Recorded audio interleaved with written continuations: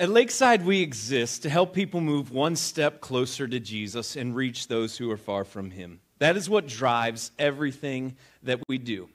And we've realized that one of the biggest obstacles that people face, not only in their relationship with Jesus, but in their personal relationships and within their lives, one of the biggest things that gets people sidetracked is this area of sexuality and relationships. And so over the course of the last few weeks, we've gone back and we've seen God's design for these things. And yet we understand that the Bible is relevant because it's God's revealed word to us, but also because it has practical things that we can put into place in our lives. And if we do that and we follow God's plan, it will lead us to the most rewarding life possible. And so over the course of the last few weeks, as we've talked about these things, there have been some questions that have come up in your minds. And we asked you to submit those so that we can talk about them specifically. And that's what we're going to do this morning. So thank you for everybody who took the time to send in questions. If we don't answer your question today and you want us to address it, feel free to send us an email. Email me directly. It's Brian with an I at lakeside-church.com. And I'll be more than happy to answer your question. We can have a conversation. If you want to do it anonymously, there is still the anonymous form where you can ask questions and then just make up an email address and put that in there, and I will email the response there if you want it, because we understand the nature of some of these is incredibly personal. And so if you want to do that under the veil of anonymity, we certainly want to respect that, but we want to get you the answer that you're looking for. So the first question is this: is there a specific age we should allow our children to date? Any recommendations on concepts for them to understand before dating? Well, thanks so much for asking. Personally, I'm a fan of not necessarily an age limit, but marks of maturity. And I think every kid is different, every teenager is different, every person's different. And so where one person can be incredibly mature at 14, 15, 16, there's other people who are incredibly immature at 27, 28, and 29. And some of you know that because you married them. And don't point, no pointing, all right? Don't point it.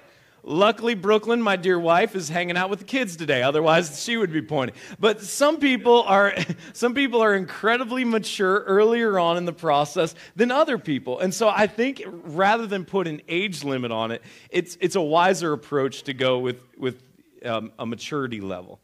Here's the thing. I've worked with students. I have kids of my own.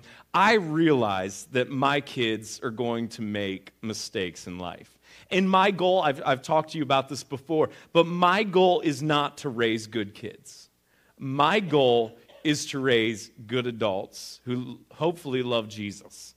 That is my goal. And so I'm going to let my kids fail. I'm going to let them fall on their face. I'm going to let them make some mistakes. Now, there's some mistakes I'm not going to let them make because I wouldn't be doing my job as a parent if I did allow that. But there are other mistakes that I'm going to let my kids learn the hard way because I know for me, I've had to learn a number of things in my life the hard way. It's been one of the best teachers ever.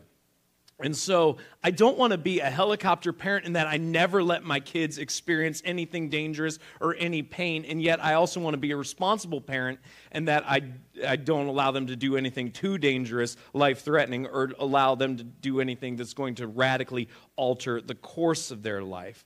But that being said, I understand my kids are going to make mistakes, and I want them to make mistakes while I'm there to help them in their landing. I want to provide them the softest landing possible to the point they still understand why they made a mistake, and they're going to experience some of the pain from that mistake, but where the mistake doesn't break them. Proverbs 22:6 says this: "Train up a child in the way he should go, even when he is old, he will not depart from it." Train up a child in the way he should go, even when he is old, he will not depart from it. And so have an active part of parenting along with your kid as they're starting the dating process. And talk to them about what they need to be looking for, what traits they find attractive, what things they need to be on guard for, and what things are non-negotiable. And as soon as they see signs of that, they are quick to break the relationship in the dating process. I believe dating is a process where you go through and you discover who you want to marry. And I don't think there's any one answer to that question. I'm not one of these people that thinks God has designed just one person and you've got to discover that one person or else you are outside of God's will. And not only are you outside of God's will, but thank you because you've now messed it up for the rest of us because your one person that you chose was really designed to be with somebody else. And because of your selfishness, now none of us can be with the one person that God designed us to be with. Thank you very much. Have a nice life. So I don't believe that there's one person that God has designed us all to spend the rest of time with apologies to the great Bon Jovi song, Born to Be My Baby. Now, that being said, date to discover who you want to marry. Date to discover who you want to marry. And one of the things that I love that a lot of people smarter than I have come up with is this idea of going back to Scripture. And one of the most famous parts of the Bible that talks about love is 1 Corinthians 13, 4-8. And instead of reading love, insert the name of the person that you have feelings for and see whether or not they measure up. Love is patient and kind. Love does not envy or boast. It is not arrogant or rude. It does not insist on its own way. It is not irritable or resentful. It does not rejoice at wrongdoing, but rejoices with the truth. Love bears all things, believes all things, hopes all things, endures all things. Love never ends. And if you can insert the name of the person that you have romantic feelings for and say, this is an accurate representation of that person, and it's certainly not everything. I mean, none of us are perfect, and we're all going to fall short. But if more often than not, the person that you have romantic feelings for measures up there, then you're probably on the right track. And if they don't, then break things off and break them off quickly because they're still putting their best foot forward. And if they don't measure up when they're making a concerted effort to put their best foot forward, just wait. Just wait. It's going to be a disaster. And so see if they measure up. And if they don't, that's the point of the dating process. End the relationship. Too many people stick together in dating and say, no matter what, we're going to stay together, and then get married, and 2 years into it, call it quits and throw in the towel. We've got it backwards. And so be quick to end the relationship as you're dating, especially the earlier in the process. And then obviously once you're married, honor the commitment that you've made, but have incredibly high standards. Why? Because your heart is so vulnerable and it's so delicate. Proverbs 4:23 says this, keep your heart with all vigilance, for from it flow the springs of life. Don't trust just anyone with your heart. And I know he might look fine, or I know she might be the most gorgeous woman you've ever seen in your entire life. But if they're not the right person, and if they don't value you, your heart will be unforgiving where your eyes will not be. So I think when it's a good time to allow teenagers to date is this. When girls realize that bad boys aren't cute. When girls realize that, and some of you've had to live that out, and you didn't discover that until your 30s or your 40s, right? But when you realize that bad boys aren't cute, and they're not fun. And I think a good time for guys to date is when they realize that they need to elevate her above themselves. And when you start to understand those principles, I think it's a good time to allow them to date. But that being said, very few people go through life marrying the very first person that they date. And so for those of you who are struggling right now with a heartache and with heartbreak, I want you to know that God understands. And not only that, but the Bible tells us that God is near to you in your hurt. Psalm 34:18 says this, the Lord is near to the brokenhearted and saves the crushed in spirit. So understand this. If you're going to date, it's probably going to end at some point in time. And when it ends, it's going to hurt. But don't lose heart. And don't let that define you. And as a parent, I want to be there for when my kids have a broken heart, so that I can help them in the landing. But that's my approach, and that's what I'd advise you to do. Thanks for the question. Question number 2. I'm a step-parent and have one stepchild. There are times I step out of bounds on some topics. It's hard because I treat them as my own kid. Should I distance myself and treat the kid as my stepchild, or should I continue to treat the kid as my own and just be cautious about some topics? Well, first of all, thank you for your question. And second of all, thank you for loving your stepchild. In light of everything else, I just want to pause there and tell you thank you so much for loving your stepchild. I really believe this. You have the hardest job in the world. Your job is so incredibly difficult. It is so incredibly difficult just to be a parent. But then when you enter the dynamic of a broken family and now all of the things that child has had to go through, you have, by far, in my mind, the toughest job in the world. And I just want you not to lose heart. Give yourself some grace. Know you're not going to do things perfectly. You're going to mess up. You're going to make some mistakes along the way. But just pause and just understand what you have signed up for and what you are undertaking is an incredible undertaking. And you have all of our love, because we understand how hard and how difficult this is. And as a church, we want to celebrate you and we want to come alongside you in this process and help you, because we know that sometimes the road is going to be incredibly difficult. It's going to be rocky at times, and there are times you're going to feel incredibly isolated and incredibly alone, and we don't want you to have to go through this journey alone. So you have our admiration and our hats off to you, and thank you so much for loving this child. Your role as a step-parent is going to have to evolve. It's going to have to evolve. You're going to have to earn that child's trust. It doesn't come automatically. It doesn't happen instantaneously. As a step-parent, you're going to have to earn that child's trust and understand when you're coming at this that the child is probably not going to be rational, because children aren't rational. And not only that, but you have to understand not only are kids not rational, but on top of irrational, as all kids are, the child's hurting and skeptical. And so you throw this into the equation, and it's tough. So the most important thing that I would advise is this.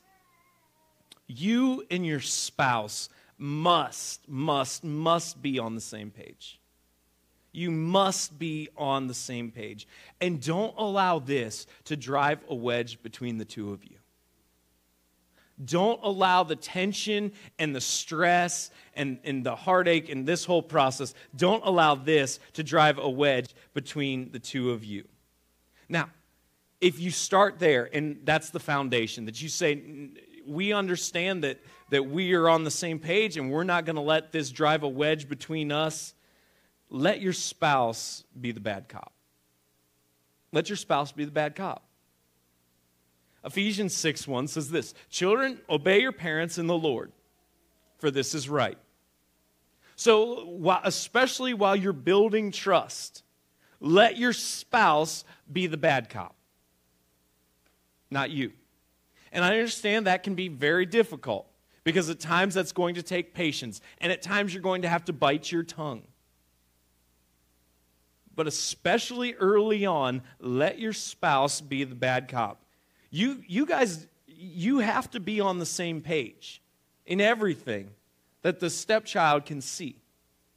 Now, that doesn't mean behind closed doors you're just blindly agreeing to everything. You guys can have it out behind closed doors, but just remember, they probably got their ear up to the register vent listening. So you might want to do it quietly or even via text, as long as the stepchild can't read and doesn't have the passcode to your phone. But whatever you have to do to communicate, that's fine. But in front of the stepchild, there has to be a unified front. And then let your spouse be the bad cop. As I was thinking about this question, I thought, what is the best example that we would have of this? And it took me a while. And you might be like, well, you're an idiot, Brian, and you're right. Because Jesus had a stepfather. And as soon as I started thinking about this, Jesus wasn't the first person that came to my mind. And it took me a couple hours. I'm like, Jesus had a stepfather, yeah. And then I got really excited, and then I was like, that should have taken me 20 seconds, not 2 hours. Not sure where the breakdown was there. But I want to go back to Jesus' birth. At a time we celebrate, but at a time that was incredibly chaotic in the lives of Joseph and Mary. I'm just going to read some verses from Matthew, and then I'm going to tell you what I think the point is in relation to this question. In Matthew 2:13, now when they had departed, and that is the wise men who journeyed to worship Jesus, behold, an angel of the Lord appeared to Joseph in a dream and said, "Rise, take the child and his mother and flee to Egypt, and remain there until I tell you. For Herod is about to search for the child to destroy him." And he rose and took the child and his mother by night and departed to Egypt and remained there until the death of Herod. This was to fulfill what the Lord had spoken by the prophet, "Out of Egypt I called my son." And then we're going to fast forward to verse 19. But when Herod died, behold, an angel of the Lord appeared in a dream to Joseph in Egypt, saying, "Rise, take the child and his mother and go to the land of Israel, for those who sought the child's life are dead." And he rose and took the child and his mother and went to the land of Israel. But when he had heard that Archelaus was reigning over Judea in place of his father Herod, he was afraid to go there. And being warned in a dream, he withdrew to the district of Galilee, and he went and lived in a city called Nazareth, so that what was spoken by the prophets might be fulfilled, that he would be called a Nazarene. What's the point? Joseph uprooted his entire life to protect his stepson. Joseph uprooted his entire life to protect Jesus. So as a step-parent, I would encourage you to love that child unconditionally. And you can choose that. You can't choose how the child responds and reacts to you, but you can choose how you love. And I would challenge you and encourage you, love that child unconditionally. Know that sometimes that love won't be returned. But you choose love. And that sometimes that won't be returned because the child's hurting, because they're confused, but don't let them determine how well you love them. Be on the same page with your spouse. Love them unconditionally to the point it inconveniences your life greatly. But you choose love. Thanks for the question. Next question. I discovered my child is looking at porn. What should I do? Well, the very first thing you should do is this. Know you aren't alone. Know you aren't alone. You're not having to walk through this by yourself. And know that you're not the only parent in this situation. Porn has never been more accessible than it is now. And it can be found when people aren't even looking for it. So I want to caution you to take this seriously. But at the same time, don't overreact. And let me explain. Take this seriously, but don't overreact. And so to illustrate this, I want to talk about two friends of mine and the responses that their parents had when they discovered that they were looking at porn. The first friend of mine, his parents discovered that he was looking at porn, and they took the bedroom door off of its hinges. Here's the problem. Here's the problem. All that does is drive the kid to make something that's already secretive even more secretive. And things that linger in the dark and things that are allowed to remain secret continue to fester and continue to grow. If you alienate your kid in this process, they will become even more private about it. And they will make what's already a private thing even more secretive. At the same time, don't minimize it. I had another friend whose dad discovered that he was looking at porn, and then he gave him a list of websites to check out instead. Now, obviously, these are two extremes. So don't overreact and don't minimize it. Matthew 5, Jesus is talking and he says this, starting in verse 27. You have heard that it was said, you shall not commit adultery. But I say to you, everyone who looks at a woman with lustful intent has already committed adultery with her in his heart. If your right eye causes you to sin, tear it out and throw it away. For it is better that you lose one of your members than that your whole body be thrown into hell. And if your right hand causes you to sin, cut it off and throw it away. For it is better that you lose one of your members than that your whole body go into hell. Now, Jesus was speaking figuratively here, not literally. But what he's talking about is this idea of lust is a big deal. And so if you've discovered your kid looking at porn, then talk to your kid about sexual desire. Be open and be honest with them. And this is just the reality of the times in which we live. This isn't a male-only problem anymore. It used to be thinking, well, thank God I had girls and I don't have to worry about that. But every statistic shows us that almost as many young women are looking at pornography as many young men. So this is no longer a gender-specific problem. Now, I grew up in the midst of a purity or abstinence movement, where people would take virginity pledges that they wouldn't have sex until they were married. The problem with that is virginity is not the standard. Purity is. And so you need to talk to your kid not just about God's design for sex, is that sex happens within marriage, but you need to talk to them about sexual desire and how God wired us. God wired us to have these desires. And when we choose to operate according to God's plan, it is one of the most fulfilling things and one of God's greatest gifts to us. And every time we choose to operate outside of God's plan in accordance with these desires, it ends horribly. Now, you may have to inconvenience yourself in order to put some safeguards in place with your kids. You need to check their browsing history. If you're paying for their cell phone especially, you need to have the passcode and you need to have access to what they're looking at and read up on what apps they're using about that they don't think you know about, and chances are right now you don't know about, but all kinds of things can go horribly awry within those apps, and make sure that they're not using those apps. Don't allow them to have their own username and password to an app store where they can download things without you discovering it. It's going to take some time and it's going to take some effort. And you're going to have to go outside of your comfort zone and outside of things that are going to be easy for you. You're going to have to be inconvenienced a little bit.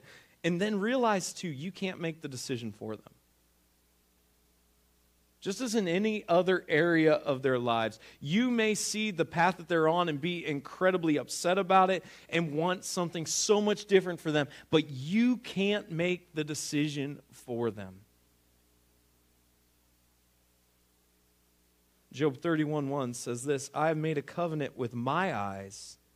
How then could I gaze at a virgin? And this is the truth of really all of parenting, that we eventually get to the point where we understand. We ultimately can't make the choices for our kids. They have to make their own choices.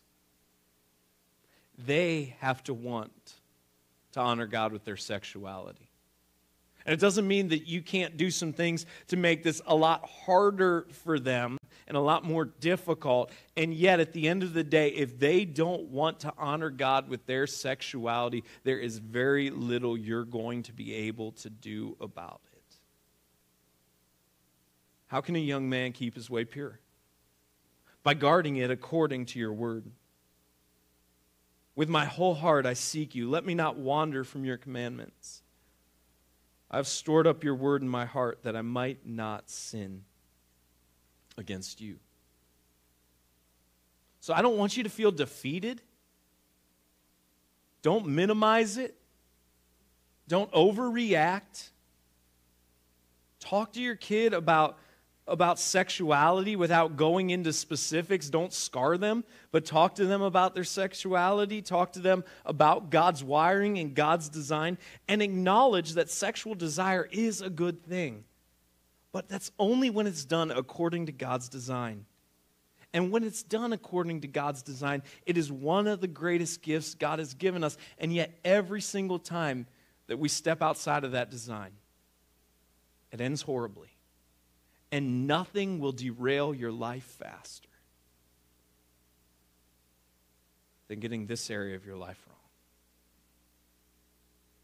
Your job is incredibly difficult as a parent. So pray for your kid like crazy. Set a good example for them. Be honest and open with them. And put some things in place that is going to make it more difficult, certainly. But understand that ultimately you can't make their choices for them. So your job is just to keep pointing them to Jesus and point them in the right direction. Question number 4. Is Hebrews 13:4 talking about not having sex before marriage or not being adulterous? Is there anywhere else in the Bible that references not having sex before marriage? Well, the quick answer is both. Hebrews 13:4 says this: "Let marriage be held in honor among all, and let the marriage bed be undefiled. For God will judge the sexually immoral and adulterous." Now, the whole point of saying the marriage bed undefiled, that means that everything that happens sexually outside of that bed is defiled.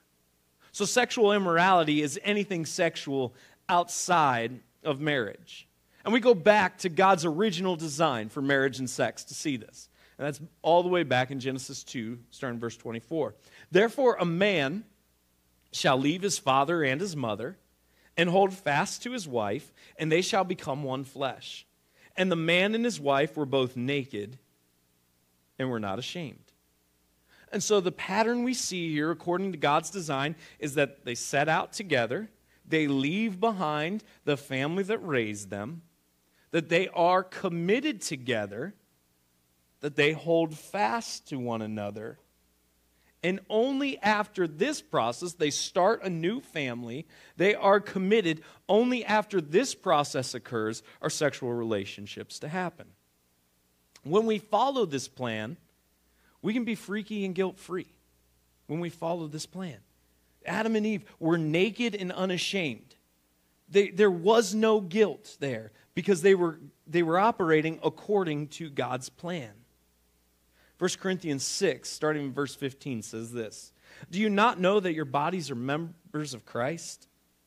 Shall I then take the members of Christ and make them members of a prostitute? Never.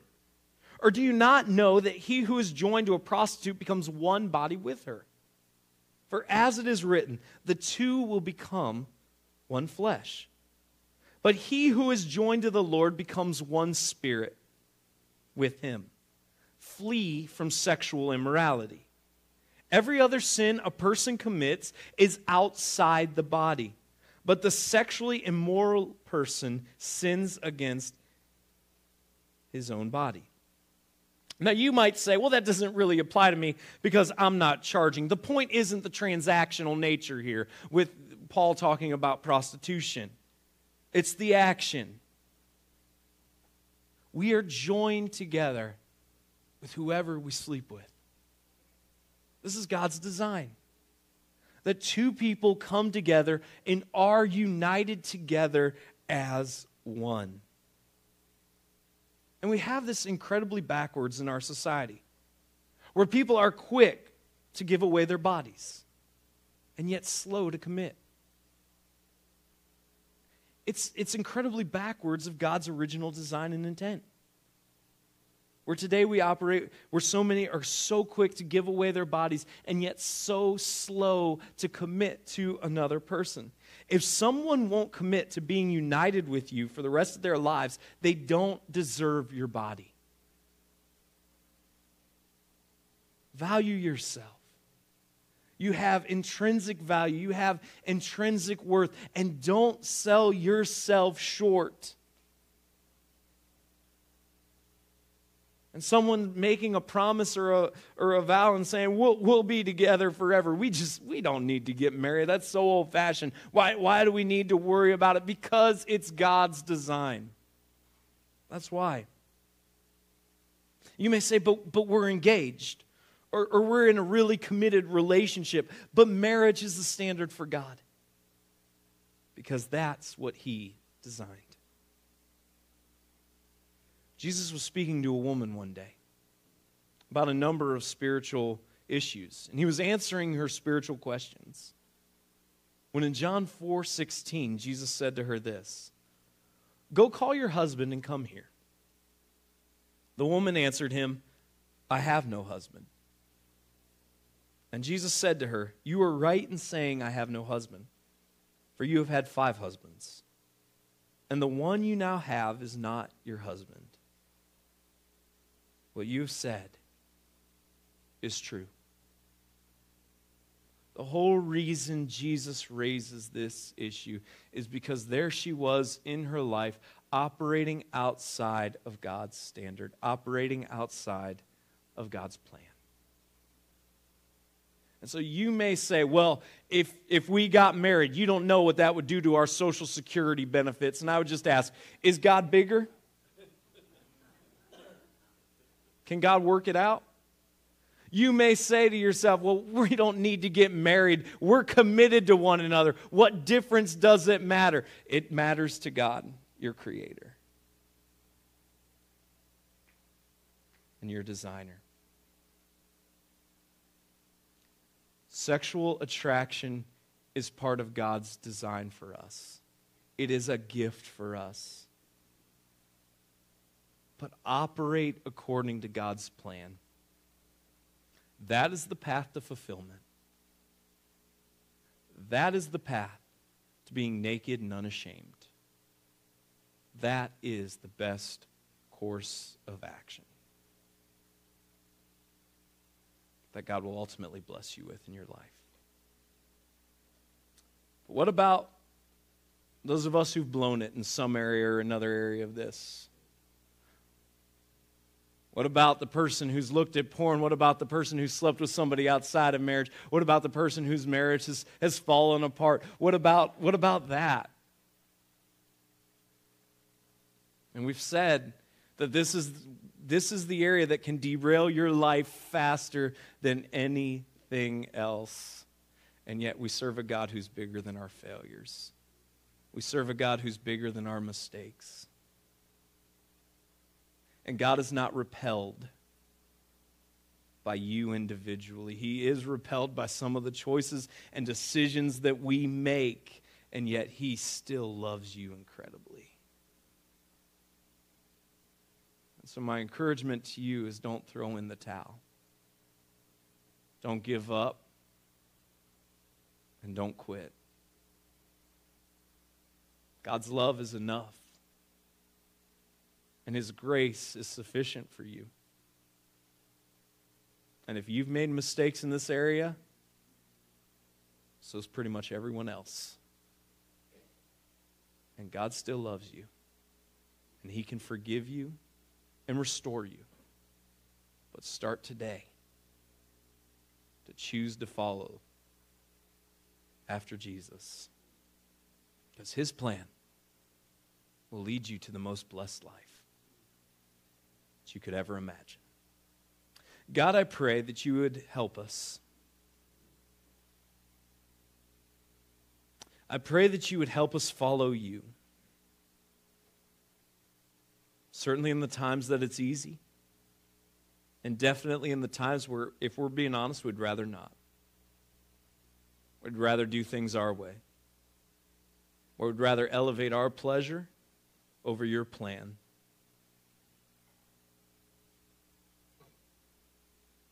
God, I pray for each one of the people who asked these questions today. And God, for the parents who want to set their kids on the right path, I pray that you'd give them wisdom. And for the kids, as they start the dating process, give them wisdom and help them value themselves. For parents and step-parents, God, just that you would give them patience and resolve, and that they would choose, always, always, always choose unconditional love.